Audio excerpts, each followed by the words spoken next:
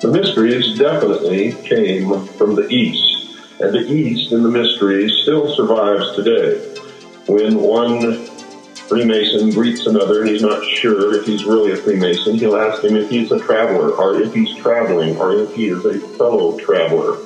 All, I might add, were the same code of identification used by the Communist Party in this country, because communism and the mysteries are the same entity as are socialism and the mysteries.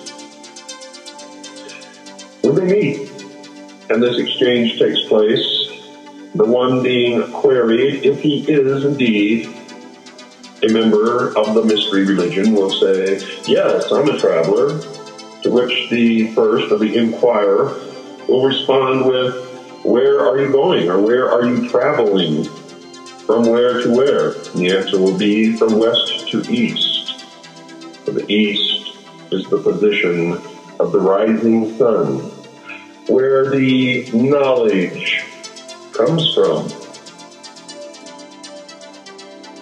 Who's your political hero? This is not an ass-kicking or ass-kissing contest. But I have to say, because I've lived it and watched it and know the facts, Donald Trump's my political hero because he's delivered common sense nationalism, prosperity, stood up against the deep state, and has been so attacked that I'm a fellow traveler, to use a communist term. I have experienced the hate he's experienced, but at a lesser level. And I have not seen other people that are willing to take those attacks. Just absorb the fire. Just absorb it. So you have to admire him. But other than that, it'd have to be, you know, somebody like George Washington or the folks that were in England that got slavery banned in most of the world, even though the West is accused of creating slavery.